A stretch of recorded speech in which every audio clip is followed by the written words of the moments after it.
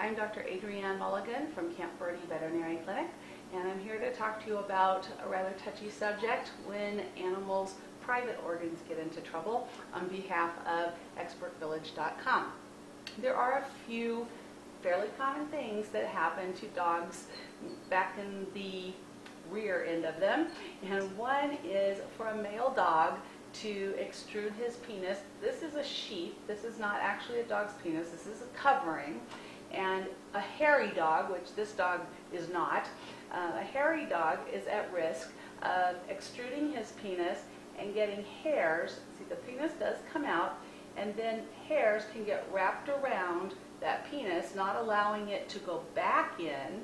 And if it does that, then it will actually cut off the blood supply, and the penis will become large and dark and dried out, and also very engorged with blood and fluid.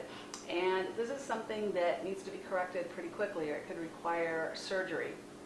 And one of the things that you have to keep in mind is, number one, to clean it, get it moist, get it wet. These are tissues that want to be moist, and you don't want to let them get dried out.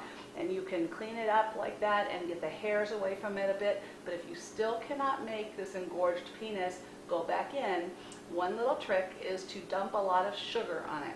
Sugar will have a drawing effect and draw the edema, the fluid, the blood, not blood, but the fluid part of the blood out of the penis, and help it to shrink so that you can slide it in. Then you might need to use some KY jelly to help it do that, and a lot of water, things to help it move back in. The other same applies with a dog that might have a prolapsed rectum. A dog that's straining with diarrhea can sometimes prolapse their rectum. A female can also prolapse their vaginal area, and those tissues again need to stay moist. And saline solution or water, but saline is better, and just your typical saline like you would use for contact lenses, you can use to moisten those areas and keep them moist until you can get them to the veterinarian. And if they are engorged and very thickened, sugar can go there too. Sugar will draw the edema from the tissues so that they'll be a little easier to put back into place.